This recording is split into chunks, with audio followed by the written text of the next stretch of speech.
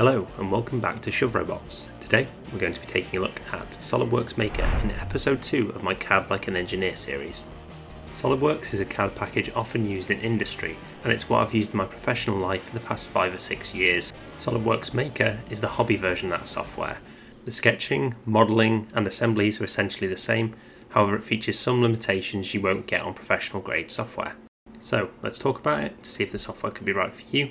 Then I'll pop together some parts for project SVRN as a bit of a demo, and finally we'll get on some general CAD tips. Maker is the first fully paid CAD service we'll be looking at in this series. As of summer 2025, the cost is $48 a year with a sale on at $24 at the moment. They do, however, have a program for makerspaces, so if you're part of a makerspace you can snag this software for free. SolidWorks offer 2 Maker packages, SolidWorks X Design for Makers and 3D Experience SolidWorks for Makers.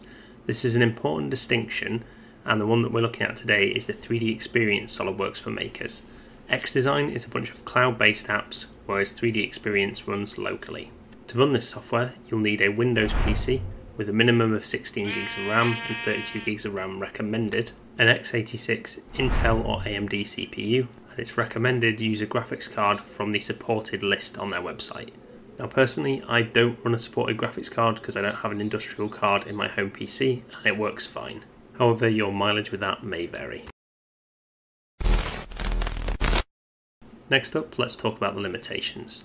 The licenses for this piece of software are managed over the internet, so if you don't have an internet connection, unfortunately you won't be able to log in for the first time. Now SolidWorks do advertise that you can work in offline mode for up to 30 days after you've logged in. However, in my experience, I've never actually been able to get this to work and it prompts me for a login every time. With the files you produce in SolidWorks Maker, you can save them either to the cloud or locally. What sets Maker apart from the professional suite is that the files are digitally watermarked, so unfortunately with anything created in SolidWorks Maker, you won't be able to open it in the professional grade software. This is something worth knowing about if you intend to share files with manufacturers. This might come about if you've got a complicated part that you can't manufacture at home and you want to get a third party to make it for you to complete your project. It just means the manufacturer will have to work with step files rather than native SolidWorks files. This version of SolidWorks is designed for maker and DIY use, not commercial use. So if you sell products that you designed with this software and you go over 2,000 USD in profit, you will no longer be eligible to use the software. If you're planning to use this semi-commercially, it's worth looking into their entrepreneurship schemes and other license options. Okay, so with the boring stuff like licensing and hardware requirements out of the way, let's get stuck in and make some parts. Today we're going to be producing a new wheel for project SVRN. The F1 tyres that I initially spec'd for this project have been a little bit tricky for people to get around the world, so we're going to make one that works with Lego tyres instead. If you've been enjoying the series so far, remember to subscribe, hit the like button and ring the bell so you don't miss the next episodes. So with SolidWorks open, we're presented with a menu that gives an option to make a part, an assembly or a drawing. For now, we want to make a part, and before we can get stuck into our wheel, I need a reasonable model of the tyre. Now unfortunately, I wasn't able to find this online, so I got out the vernier calipers and set about making my own model. To do this, first we select a sketch plane over here on the left hand side, right click and then hit New Sketch. Sketch tools are located at the top of the page here. However, like with Onshape, the S key can be used to bring a small menu up next to the mouse to save you going to and from the toolbars. In this case, we're going to select the line tool and then start sketching out the cross section of our tyre for a revolve feature. With the first line, I right click and select midpoint, then hold Control and select the origin. This allows me to create a relationship between the two. You'll notice that the relationship manager pops up next to the mouse automatically. You can select relationships from here. In this case, the relationship will be coincident, so the midpoint will be fixed to the origin. The dimension tool can also be accessed via the S key. I'll use this to set the width of our line to the width of our tyre as measured with the vernier calipers. From this point onwards, it's just a case of adding a few extra dimensions and making a few lines equal to each other or parallel to each other to define the shape. In SolidWorks, when a line is blue, it's underdefined, and when a line is black, it is fully defined. Or to put it in simple terms, the line can't move. It's very good practice when modelling in SolidWorks to try and make sure all of your sketches are fully defined. And if you're struggling to do this, grab a point that's blue and drag it and see which way it moves. That'll give you a good idea of what relationship or dimension needs to be added to constrain it. With that sketch complete, we head up to the Features menu at the top left and then select Revolve. Because we already have a dashed centerline in our sketch, it will automatically pick up on that and then revolve the shape around it. With our basic revolve complete, I realised it would be more sensible to add the grooves in the original revolve feature than a secondary operation, so I went back in and edited the sketch and added the grooves.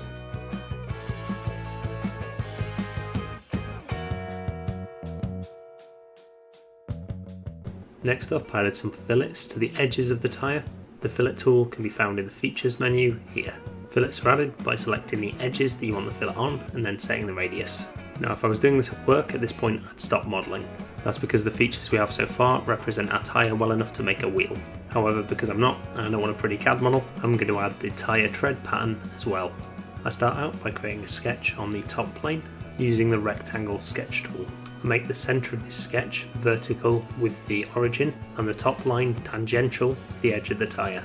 Next, I use some construction lines to create an angular offset between one tread block and another. I then use a 3-point centre rectangle to make my second tread block, as this doesn't have the automatic horizontal and vertical relationships that are present with the regular rectangle tool. A few sketch relations and dimensions later, we have our sketch ready to go, and my plan here was to use the wrap tool to make a visual feature on the surface of the part. The wrap tool projects the sketch onto a surface. While this visually worked, I didn't like it as much as I thought, so I decided I'd change to an extrude cut. This gives me a chance to show off something quite cool, and it's changing a sketch plane. To do that, I deleted our wrap feature and then right click on the sketch. The second option in that menu allows me to select a new sketch plane. In this case, I decided to reallocate our sketch to the edge of the tyre. Now I can extrude cut from this new location. All that's left is to make the tread go all the way around the tyre and on the opposite side of the tyre. To do that, I use a circular pattern followed by a mirror. Circular pattern tool can be found here. Then we set the feature we'd like to pattern, what we'd like to pattern it around, and the number of instances. Now the mirror tool, which can be found here. Now we must remember to mirror not only the pattern, but also the original feature, otherwise we'll have a small section missing. To use the mirror tool, we select the plane we'd like to use as the mirror, and then the features. And there we have it, the edge tread on both sides. All that's left now is to add a little bit of colour, and to do this we nip to the appearances menu in the right hand side here. It's a little coloured swirl, and then we can drag and drop any appearance onto a part or feature. Then, because we're going a bit OTT, I thought it'd be fun to add some text to the sidewall of our tyre. To do this, I create a sketch entity, select that sketch entity with the text tool, and then use the plethora of options within that tool to get the text positioned where I'd like. Finally, we just extrude boss that text, and it creates a raised piece of text on the surface of our tyre. With the tyre complete, it's now time to cheat a little and reuse some of the work we've just done to create our wheel. To do this, we're going to click Save As and Open. It's important to make sure you have your previous part saved separately before doing this. Now we have our new part with a new name, and we're going to go back in and delete everything that isn't the first revolve. I'm then going to edit the sketch of the original revolve and sketch out a wheel hub inside it. One thing that eagle-eyed amongst you might notice as I do this is I'm designing the hub to interfere with the tyre. This is so the tyre press fits on nicely and is unlikely to come off during combat. One tool I'm using here that we haven't seen before is the 3-point arc tool. This is incredibly useful for creating regular curves inside a sketch. From this point, it's just a case of adding relationships and dimensions until our sketch becomes fully defined.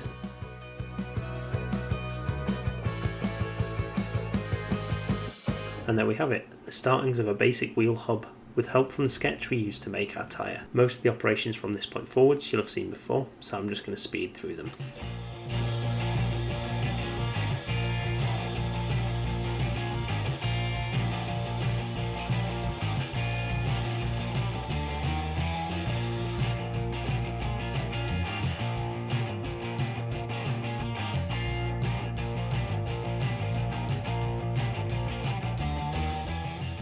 So there we have it, one fancy looking wheel hub to go with our tyre. All that's left is to pop these into an assembly. So to make an assembly, we hit the new icon in the top left and then select assembly from the menu that appears. We should then be prompted with the begin assembly screen, and this will show any other parts that we have open that we can take into the assembly. One thing that's important to note here is if we drag the part across, it will be floating, so we'll be able to move the part around, whereas if we select the part in the menu and hit the tick button, it will be fixed. Generally, I'll fix my first part in an assembly and then drag everything else across. However, because these parts share the same orientation and origin, because one was derived from the other, I can just hit fix on both. That way they'll be automatically aligned and I don't need to add any mates. We'll come back to mates properly in a minute. However, for now, let's have a look at a useful tool. You may remember that I designed these parts to interfere with one another to help retain the tyre. Well, there's a tool in SolidWorks that can be used to check for interference, whether it's desired or not. This can be found in the Evaluate menu, and the tool is called Interference Detection. Simply select the parts you want to check for interference, click Calculate, and then SolidWorks will visualise it for you. Here we can see, as intended, there's a slight interference between the inside of the tyre and the outside of the hub. So I think we're about ready to send that part for print, and while that's printing, that gives a little bit of time to look at assembly mates properly. I've quickly remade the same chassis and wheel we used in last episode's tutorial, and have imported them alongside the step file of the motor from last time into this assembly. Currently the chassis is fixed and the motor and wheel hub are floating. To mate these parts, we're going to go to the assembly menu up here and then click the mate button. Our basic mate types are listed on the left hand side, and by selecting any two faces we can connect them with one of these types of mates. Usually SolidWorks will auto detect what type of mate you're trying to use. For example, if you select two round surfaces, it'll go for a concentric mate. Next up we select two flat surfaces, and SolidWorks thinks this might be a coincident mate. However, we want it to be parallel as there's a bit of clearance between the motor and the side of the chassis. Finally, to fully constrain our motor, we select the motor faceplate and the inside of the chassis. And just like that, the motor is fixed in place. Next, we add a concentric mate between the wheel hub and the motor axle. Then, to allow the wheel to still spin, we make a coincident mate between the end of the motor shaft and the inside of the motor hub. We've already covered how to add colour to parts, so we'll gloss or matte over that. Let's skip ahead to adding material so we can get accurate weights. To do this, I right click on the part I want to add a material to, go down to the material option in the right click menu, and then click edit material. This brings up a library of materials to select from, and you can also make your own custom ones, which I've done for TPU. In this case, I select an ABS polycarbonate blend. One small annoyance here is some materials have visual properties linked, so you can end up undoing some appearances we added earlier. It's quite simple to just delete them, but it can be frustrating. Rather than adding the same part to an assembly over and over again, you can use mirrors and patterns to get the components where you need. To do this, we once again go to the assembly menu. This time we select mirror components. Like with mirroring features, we select the plane that we want to use as the mirror, and then select the components that we want to mirror. One cool thing is that you can mirror a mirror in a different direction, so we can derive the position of all of our motors and wheels from one. Before we tie up assemblies, there's one last thing to talk about, and that's component weights. If we select our motor, go to the Evaluate toolbar, hit Mass Properties, we'll notice that weight listed is not correct. To remedy this, we can hit the Override Mass button and then put in the weight of the motor. Then, if we open this toolbar again, but with nothing selected, it will give us the weight of the assembly. This is a great tool when building for a weight class to try and figure out if our design will make weight. Now we've talked about how much it costs, what hardware you need to run it, and what it's like to design parts in, let's have some final thoughts. On the whole, I really like Maker and I think it's pretty good value for money for what you get. Now downloading and launching the software can be a little bit tricky due to the way that the connected system is set up. However, once you've got the hang of it, it generally works quite well. Now, would I recommend this software to an absolute beginner? Probably not. And that's purely because of the paid for model. If you just wanted to dip a toe into CAD packages, then probably try out some different ones first. However, if you do CAD regularly and you're starting to work with larger assemblies, then SolidWorks is excellent. It's also worth noting, if you're a design student, then SolidWorks can be a good choice too, as it's often used in industry and having this on your CV can be a big boon. Personally, SolidWorks is my daily driver. So Revron, Chevron, Elevron and Ferris have all been designed in it. It's a package that overall I'm very happy with. Oh, would you look at that, I nearly forgot, the print's done. Let's get those new wheels fitted and see if they work. Perfect, so those work a treat. I've updated the Project SVRN build guide to include them, and a special thanks to Josh and Aidan, who pioneered using these tyres with their own wheel hub. That just leaves us with a little time for some tips, and this episode's ones will be quite quick. Firstly, use shortcuts. You've seen a lot in this video of me using the S key to bring up the context menu. If you have an operation that you do often, such as hiding and unhiding a part in assembly, look up the shortcut for that. In this case, Shift Tab and Tab. And even if there isn't, some CAD packages allow you to map buttons to certain actions. A preference of mine is mapping the different view orientations to different keys. While each thing individually is a small time save, over the course of a design it can add up to quite a large amount of time. Tip 2 is watch your weights. In combat robotics, we're often designing to a weight limit, be it 150 grams, 1 pound, 1.5 kilos, 12 pounds or 250 kgs. To get the most out of your CAD package and save any nasty surprises, always try to keep your material properties up to date. Override the mass of any known components like I showed you earlier. It's also important to account for parts you might not model, for example the wiring. As a little tip here, I always add the wiring weight into the weight of my ESCs. That way I don't get caught out when 5 grams magically appears on the scales that I didn't account for. Now there is a flip side to this coin, and that's 3D printing and infill. When using 3D printed parts, they often won't align with the weight of the CAD package. That's because the CAD package assumes them to be solid, and 3D prints often use infill. So that you're not leaving weight on the table that could be extra performance, you can use the weights generated by the slicer after you design the part to then override the mass properties of your part with and get more accurate weights. So thanks for watching, I hope this video has been useful. If you enjoyed it, please leave a like, and if you want to see more, please subscribe.